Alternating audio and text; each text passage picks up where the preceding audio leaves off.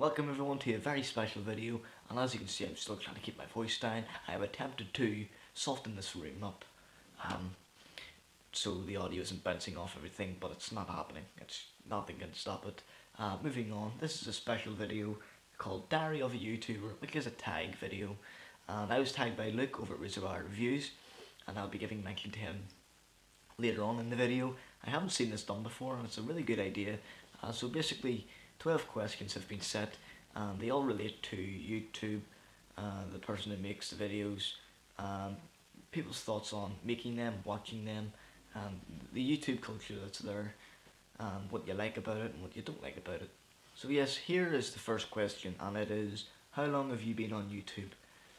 Now this is a really good question because I'm very sporadic in my life with interests. I usually go on and off things like little phases sometimes, but you know, film has been that one thing I've always stuck to.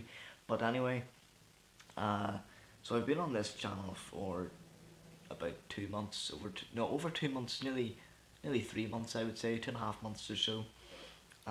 But in general I have been on YouTube for about 5 years, and I split it into 5 phases basically. So phase 1 was about 2009, 2010, silly uploads of content that wasn't mine, you know, little animations or funny videos.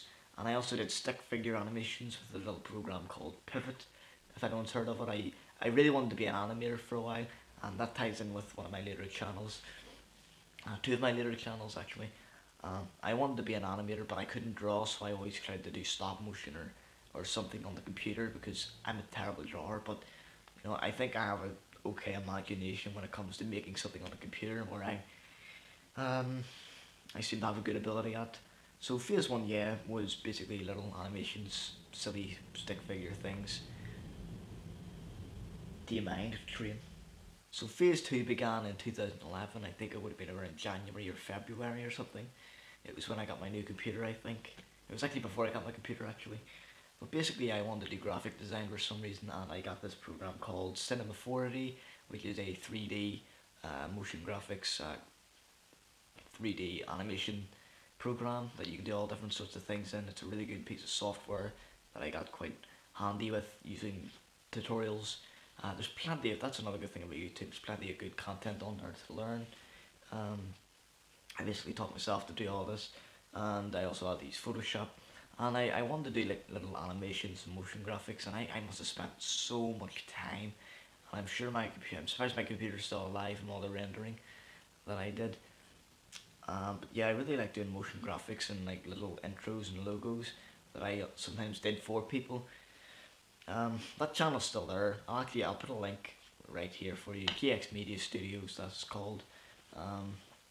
My animations, I think some of them are pretty crap, but I'm kind of proud of some of the logos that I did, especially my own logo intro. Phase 3, around the same time in my graphic design channel, I also made a animation channel where I uploaded cartoons, because, as I said, I wanted to be an animator, and this sort of tied in with it. I know it sounds childish, but I really enjoyed cartoons, and I mean, revisiting them when I was 14, 15, you know, watching them on, I just loved what the imagination they had. And loads of them are still funny, you know. I'm pretty sure anyone here can still say that they laugh at Looney Tunes because, you know, that style of humour is just hilarious. And it's always interesting to see how some cartoons, you know, sometimes reflect on what's going on at the time, the society at the time. For instance, cartoons in the 30s in America, some of the cartoons sort of tied in with what was going on at the time in the economy of the Great Depression, stuff like that. And I think it's really interesting to see stuff like that. And I love all cartoons, you know, not just because it was part of my childhood, but you know, I always like watching some cartoons, whether it's Disney or Max Fleischer or Warner Brothers cartoons. But anyway, rambling there. Yes, well, that was my phase 3, Animation Forever, that was called. Over a year and a half, I uploaded over 300 cartoons. I think it must have been up to 350 or something. So, and I put lots of effort into organising it. I had every video in a certain way. I had certain tags, playlists and all that. I always wanted to be nice and structured because I wanted to make like an archive of cartoons. And I mean, it was amazing to see how many people commented, subscribed, because I was either the first or second, at least top 5 YouTubers who uploaded cartoons. I had millions of views by the end of it, and I had thousands of subscribers. I'm not sure how many. It must have been about, could be 3,000, 4,000, could be more than that. I'm not really sure. But I was one of the most popular cartoon uploaders, and it was nice just to think that, you know, people were finding all these cartoons that they had watched as a kid. And I had lots of comments of people, you know, who might have been in the 40s, 50s, maybe even 60s, talking about how they watched these growing up in the 50s or 60s or so on. And I thought that was really interesting to hear from people, and that's one thing I like about YouTube. So yeah, I wanted to make a big cartoon thing. I've always wanted to start it again, but you know, the effort, I just don't want to go to the effort again. And then the final phase would be phase 4, technically phase 5 as well. So I started this Film Master Tom channel in 2000 and, when was it? 2011? Late 2011, and I don't know what I was really going for. I really wanted to talk about movies and stuff. I never really actually made any videos. I actually made a Blu-ray collection video, really badly shot and badly voiceovered DVD collection video. My voice sounds horrible in that. My voice must have been still croaking or something. It just sounded really bad. So I didn't really do anything yet. I put up some collection videos. I tried to put up some old animations that I hadn't uploaded before. So nothing really active there. But then I set up my Indie House Films channel around that same time, either then or March in 2012, with an ex-friend who shared an interest of making videos and short films and stuff like that. And that was really fun to do. That channel's still around, and I still use it, and I still look forward to using it. Basically, my goal was to make independent level productions, whether it's, you know, a skit video, a short film, music video, montage of nature, anything, any sort of entertainment basically on the channel. And I always tried to collaborate with people. I actually have a good friend that I have actually met before who done lots of the music for the channel, and I'll be sure to keep in touch with him. I'll see if I can put a link below to his channel, but he does a lot of the music. He done plenty of the music for lots of the short films that I done over the 2 years or so up to now. So yeah, Indie House Films, basically I uploaded 8 or 9 of my short films. I don't think any of them are really good. I would say only 2 or 3 of them I'm semi-proud of. My most recent one was filmed this summer, so if you just want to watch that, go ahead. It's called Toasted. I wasn't very successful, but you know, I was happy with what I'd put up.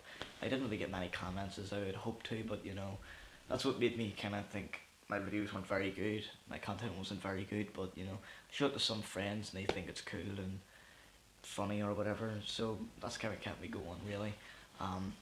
I still just want to keep trying to make something better. Like, of course, like everyone really, with any interest that they have. I'm quite doubtful of myself, but you know, I always try to stride on and try and make something better or something I'm proud of.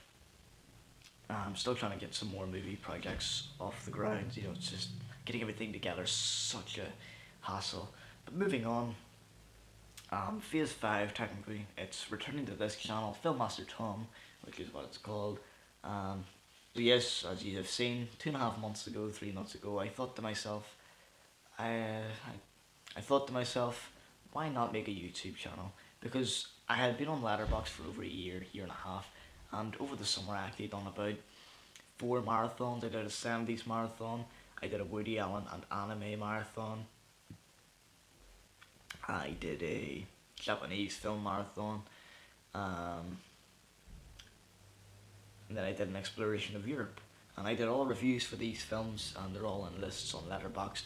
And while I like doing the written reviews, because I think I seem to nail everything that I want to discuss better and analytically in a written review, I like doing video reviews because there's something very fun and interactive with it. And you know, like documentary style, I like making lists or anything like that, and basically talking about stuff and then putting images in to show what I'm talking about, and I think that works really well. It's something I like to see in documentaries about movies, or documentaries in general. Whenever you have voiceovers and you see people talking about stuff, you see images of it and that anchors it. I like doing that.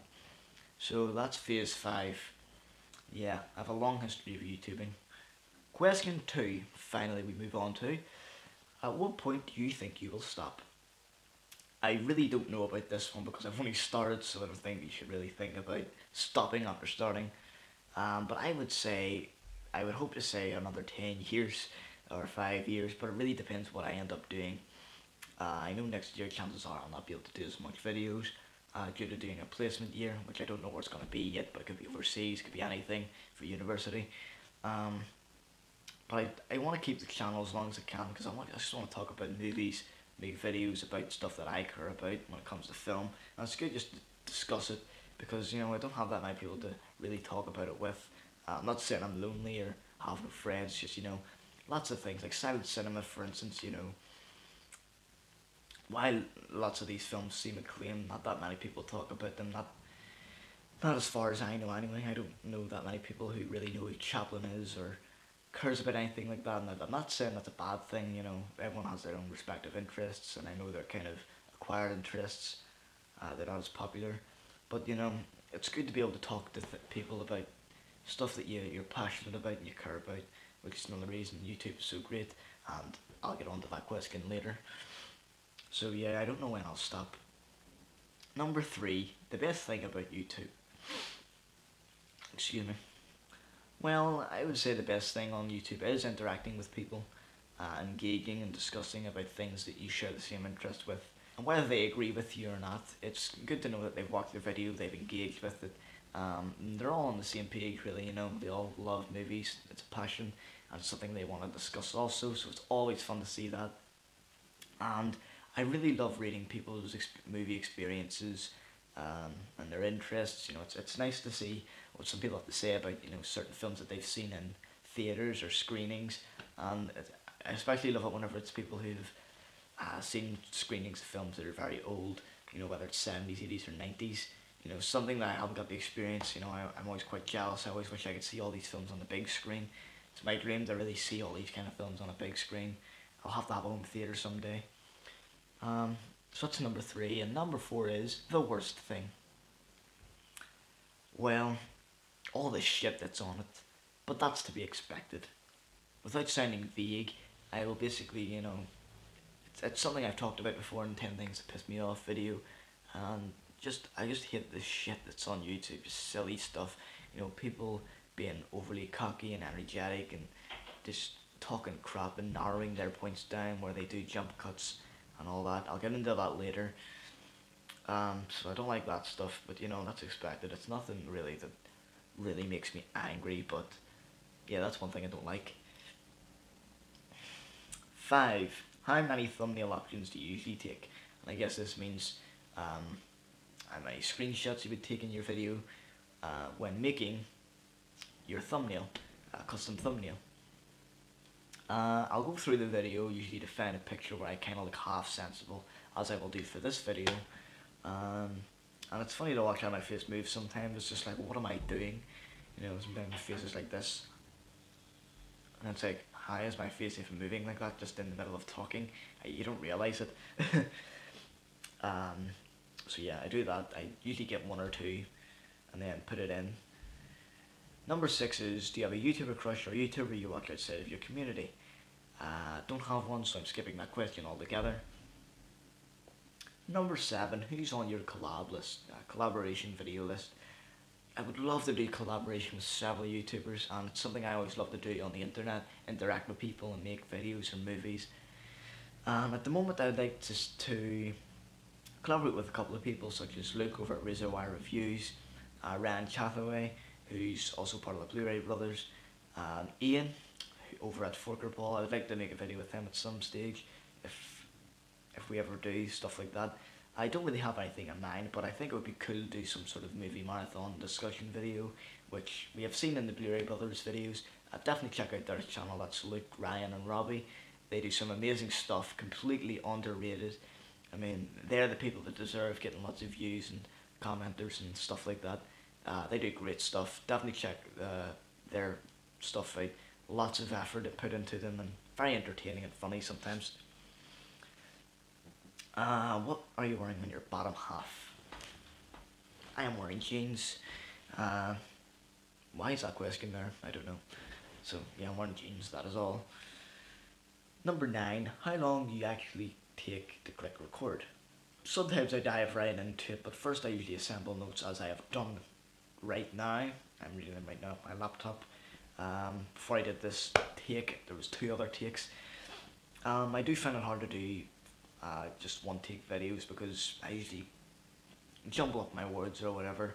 Sometimes I do pauses and then I kind of condense it down a bit so it's not just long pauses of me going like this, you know. And I always kind of make things sound natural. I love written stuff. I liked doing written reviews. I used to have a blog as well. But, you know, doing a video, there's something more interactive. As I said, you can put in screenshots and talk. And, you know, sometimes it can be more entertaining to watch a video, someone talking about stuff. But I usually just take notes and try to go natural with the video. There's lots of early takes, you know, before I get into the good take where I swear. And I think I should do a compilation of all my outtakes. It's outrageous how many I have already. I reckon it would span up to 9 or 10 minutes probably. So that's that question. Number 10, how do you feel about the YouTube community and YouTube culture? This is a fantastic question and something I really look forward to talking to here. I really love it, and at the same time I hate things in it, which is to be expected. I'm fascinated with YouTube culture, and you can tell what makes popular content popular. Lots of people go on YouTube just because they're bored, and they go on for the lols, just to really kill time and look at things that are funny. So, you know, silly videos, failed videos, people getting hurt, crazy Russian hacker, pranks in public, talking about mainstream topics and cutting your video up to make it seem more exciting, even though you're probably hollow. More on that later. I hate lots of popular YouTubers with their content. Not to say that they're all bad. I'm not just saying this out of envy because they're popular. You know, that's just a silly argument. Annoying accents, shitty content, horrible editing, just ugh. But let's be more positive now. What I really love about YouTube, it's just amazing to see what people do creatively, and I mean it's a thing that the internet has brought, and it's something that's happening more and more. People have been able to do independent projects, become more independent, make their own stuff, you know, whether it's a music video, a montage video of nature, a short film, a sketch, an animation, you know, it's the amount of creativity that's actually out there that people don't realise. You know, lots of it's just people that are sitting in their bedrooms on their laptops or computers, and it's just something they have an interest in, and they decide to make and create, and it's great to see that. It's really inspirational, and I would say, you know, lots of the YouTube content that I've watched has been more inspirational to me than, you know, my favourite filmmakers like Kubrick and Chaplin and all that, because, you know, they're people exactly like you know, they're ambitious but they haven't really got anywhere yet, and they just really enjoy making things at home and doing stuff creatively, and that's just something I've always wanted to do and I've always enjoyed doing in my spare time, really, creating stuff. You know, I've always found myself wanting to do something productive, if you could call this productive, really. I've always just wanted to, you know, create and do stuff. But yes, there's so much out there on YouTube to discover. Question 11. What's your secret to a successful channel? I have a list here. Be an asshole. Talk about stuff that all the cool kids like. Hurt someone in a video for a prank, or just to abuse someone in a mean-spirited way. Embarrass yourself in public, you know, whether it's stripping or screaming or making strange noises or asking people questions that, you know, are going to make them uncomfortable and get their reactions. Consume an unholy concoction of liquids, you know, like, I don't know, mixing milk, apple juice, soy sauce and Coke into one and drinking it and making a reaction video. And then, you know, you could probably make that trend and tag people in it, you know. Edit your video like this, and you are going to be successful. Definitely going to get popular. So, yeah, just edit your videos like that and people are bound to watch you. Make silly sounds. Have a cocky, overly lively persona that's, you know, too eccentric for its own good. Upload videos of animals doing crazy stuff, things that are funny or cute animal videos. You know they're all popular. Sometimes, you know, I'm guilty of watching some myself. Sometimes they're irresistible. Download fail videos. without permission, mash them up into an hour-long video and upload it. I know by experience that I have watched some of these just in the background with friends, to kill time. And on the topic of success, in all seriousness, this could be for you getting millions of views, subscribers, and raking in some money using AdSense. But then you can have personal success. I would rather have 5 subscribers who continually engage with videos that I make, comment, whether it's good or bad, discuss and share the same interests as me on a regular basis, rather than 1,000 who never comment and probably don't exist. Views are nothing if you're not getting any comments, I would say. Actual engagement with the audience, and I want to know that what I'm doing is entertaining or engaging in some way that'll make people discuss stuff that I'm talking about also. But yeah, success can be measured in different ways, and it's whatever you're aiming for. I have gained nearly 100 subscribers in the past 2.5 months with this channel, and that's just incredible. And thank you everyone who has helped me with this. Luke, for instance, I know he's given me quite a couple of mentions on his videos, and a lot of the other YouTubers there. Thanks a lot for subscribing to me. I probably wouldn't be making as many videos as I am without the encouragement and the good feedback I've been having. And I haven't really had negative comments yet, and I know the more popular you become, the more open you come to it. You're always going to have trolls and stuff, as you see many YouTubers talk about, and that's okay, because as doubtful as I am, I can just shrug it off. Everyone's entitled to an opinion. Sometimes they can be bad opinions, of course, but yeah. You can play the game and do the stuff that I listed that could make you popular. And it really depends what you want to do and what makes you happy. And that's the core of what most people do when they come and make a YouTube channel. Be yourself mostly and talk about stuff that you want to talk about. And just keep your audience in mind sometimes. No one wants to watch a 2-hour video of you rambling about something. But if you want to do that, that's okay. You do that. But overall, just make content that you're happy with uploading, and stuff that even you want to see that's up, because I know I'm trying to put up stuff that I haven't really seen on YouTube, such as reviews of certain movies that I would like to see get more attention. So yeah, overall, just stick to doing that. We've now reached the end of the video with the final question, which is, who do you tag? And as I'm new to the game, I don't really have anyone I can tag. Luke basically tagged everyone that I wanted to tag, such as Ian and Ryan and all that. So actually I don't have anyone to tag. Sorry. If I did, I would tag people. So if you're a movie YouTuber, check out all the other videos.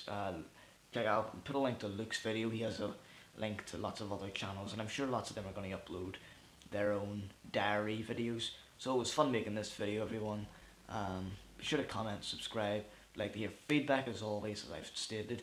Thanks again everyone for watching and staying to listen to my ramblings and shit talking at times. But yeah, thanks everyone, and I'll see you next time.